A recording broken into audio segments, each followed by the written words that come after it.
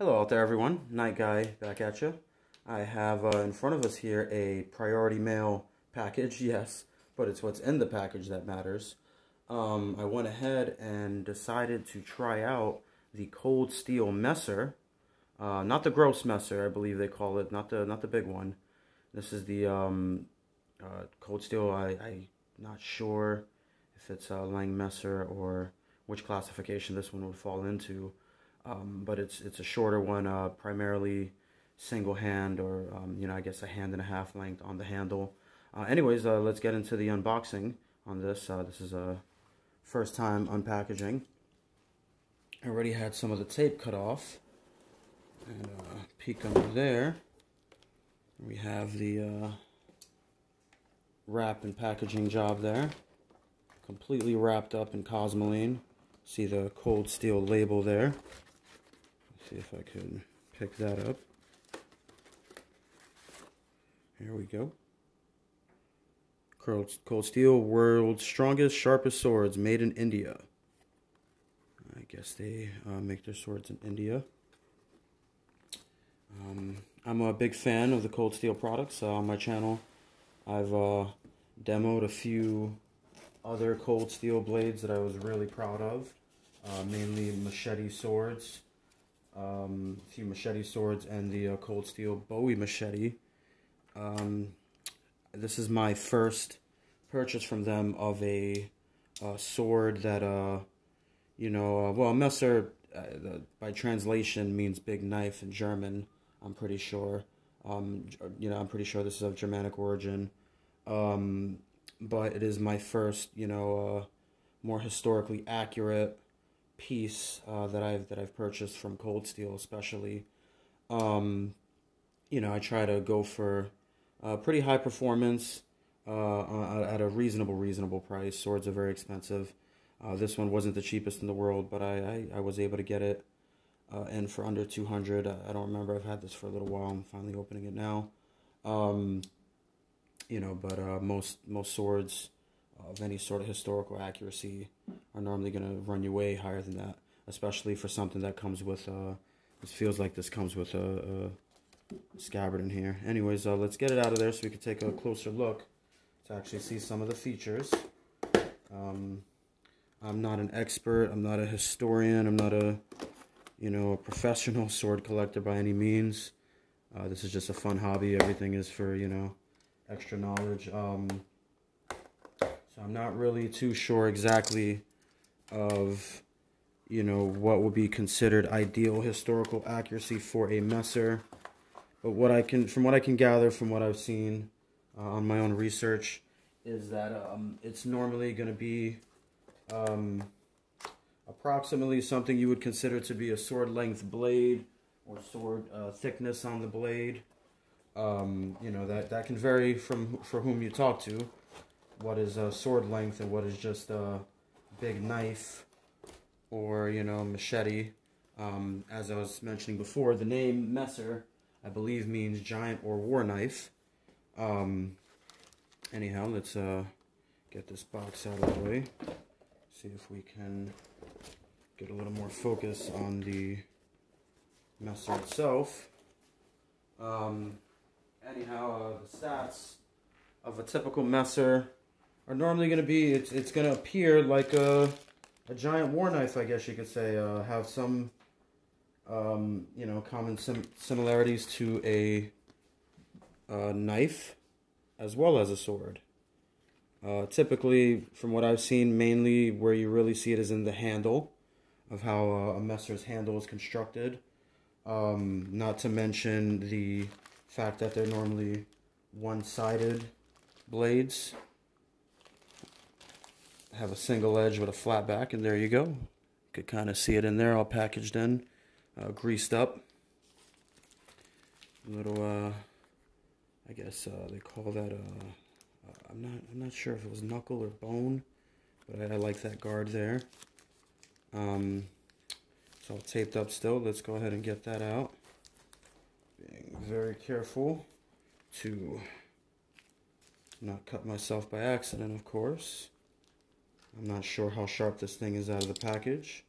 Going to be doing a full review on that soon. Let's see here. Alright. So let's go ahead and dispense with the scabbard sheath there. I'm not sure. Let's see what I have under here. If it's a scabbard or a sheath. Go ahead and just tear out of that packaging like it's Christmas morning. Let's see if I can slide that up and out. And it has a nice little plastic wrap on the end there. I like they do that, you know. Seems like just a leather scabbard so far. Oh, look at that. Actually, I stand corrected. I like that end there. Metal. Looks like a steel cap on the end of the scabbard. This is actually very pleasing. I was under the impression that the Messer came only Messer, no sheath or scabbard. And this extra scabbard with it is pretty nice. Let's see here if I can get the rest of this out. Trying to be careful to not mess up my leather at all on this thing. Oh yeah, there we go. There she goes. Alright, let's see if we can get that out of there.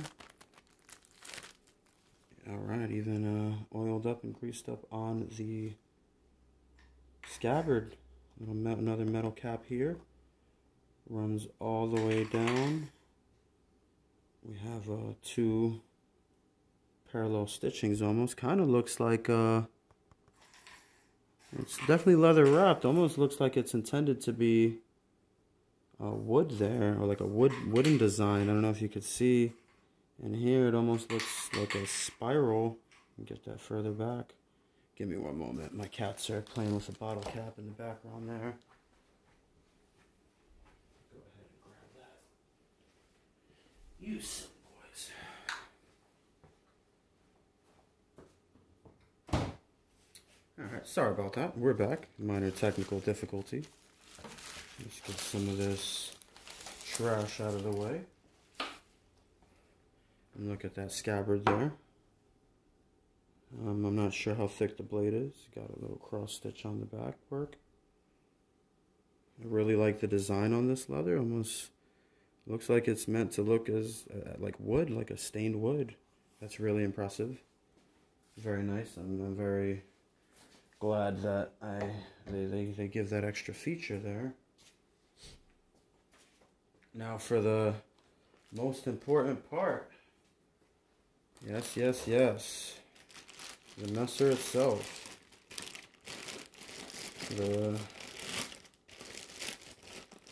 Oh yeah, this thing comes packed in grease.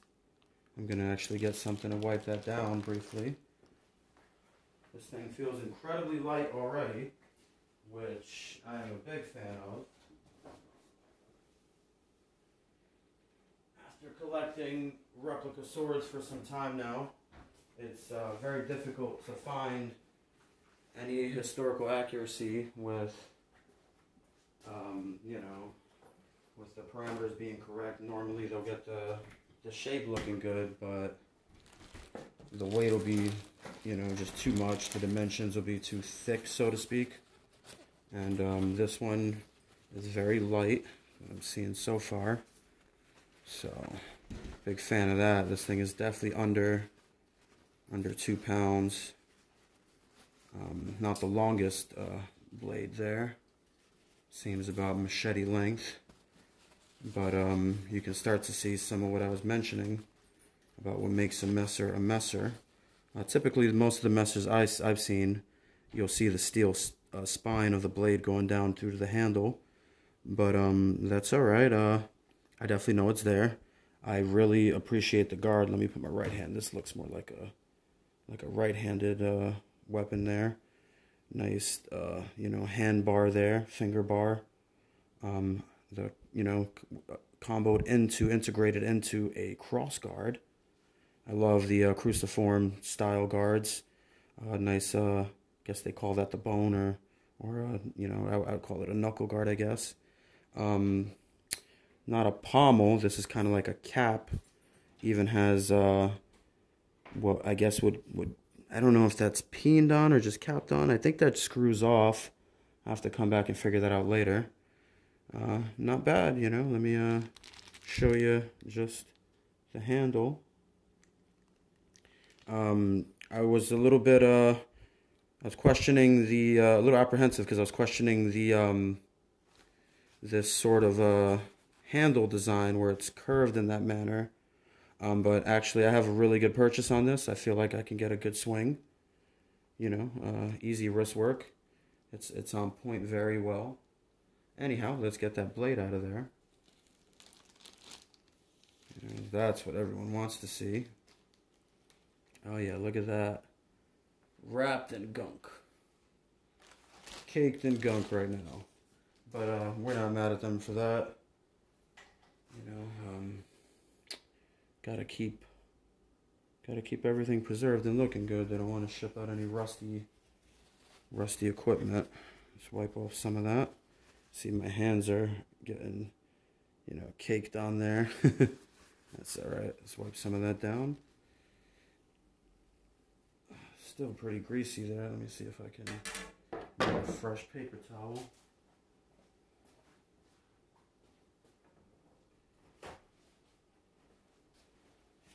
Yeah, I don't think this is Cosmoline. I believe this is just straight grease.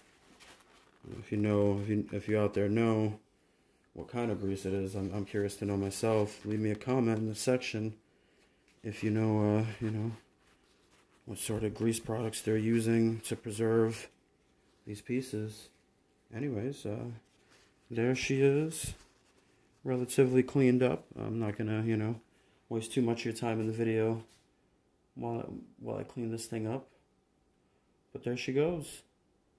Fresh, unboxed, cold steel messer. I'm very impressed. You know, I've been looking into sword machetes and, you know, I guess blades that really cross the line and blur the definition of if it's a short sword or a big knife or a machete, you know. This piece looks pretty accurate to some of the historical representations I've seen. I'm not 100% sure if anybody, you know, has more knowledge on exactly what would be considered historically accurate, you know, like perfectly historically accurate, if you could say that. Let me know. Really love the point on there. Nice fine point. It honestly has some pretty nice distal taper to the tip there, but it's pretty thick throughout the blade. You can see that there. I'm pretty confident that it's going to keep it nice and sturdy. Have a nice fuller running almost the entire length of the blade. You know, going back down all the way into the handle, into the guard there. Can't really complain so far. Sharpness. It feels pretty sharp. Feels honestly a little bit sharper than the sword machetes that I've recently acquired. So definitely gonna have to give it a good video on some cutting tests, you know, see what this can do to some water bottles, etc. Let's see how it fits in its own sheath there. Let's see here. Kind of a tight fit. Let's see here.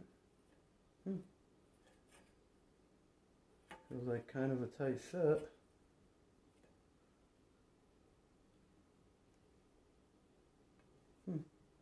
Anyone have any experience with getting this bad boy into the sheath out there? Let me know. I didn't see anything on it. I think I got it now. It's definitely going to take some loosening up. But it's on there. Nice and tight. Not coming out. There she is. In all her glory. This is my first more high-end piece from Cold Steel. I'm very excited to give it a try. Alright guys, thanks for joining us. Cut test coming up soon. Let me know if you want to see it. Give me a like, thumbs up, subscribe if you like what you see and you want to see more. Alright, let's get to it.